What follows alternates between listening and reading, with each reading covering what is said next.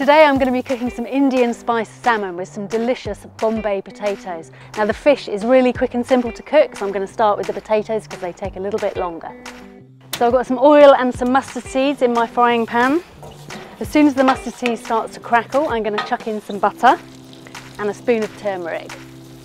As the butter melts, it will start to foam, and I'm going to chuck in some red onion and the garlic.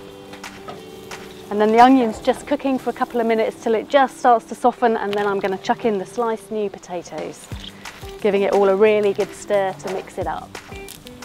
So with a gas barbecue like this one, there's no reason you can't cook directly on a sturdy pan on the grill. The handles are going to get hot, so just take care. Now these potatoes are going to take about 25 minutes to cook, so while they're cooking away quite happily, I'm going to start the salmon. It's been marinating for a little while already. I used a spice mill to blend a mix of coriander seeds, cumin seeds, dried chilli flakes, black peppercorns, cinnamon stick, cloves, green cardamom pods and salt. The ground spices are mixed with some vegetable oil to make a paste.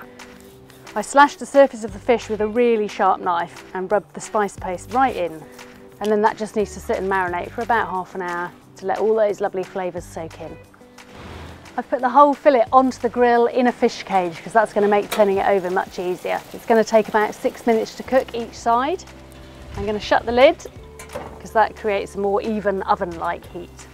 One of the fabulous things about gas barbecues is if you're cooking something a bit smelly like fish or something very spicy, it doesn't stink out your kitchen. In fact, it's something I often do in the winter, just nip outside, fire it up, it's hot in seconds, cook something quick and then go back in the warm to eat it. That looks just about ready to eat now.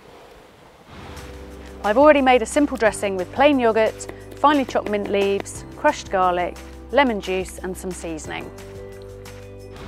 Once the potatoes are done, serve them with the fish, dollop over a little bit of the dressing, sprinkle of coriander, and we're done!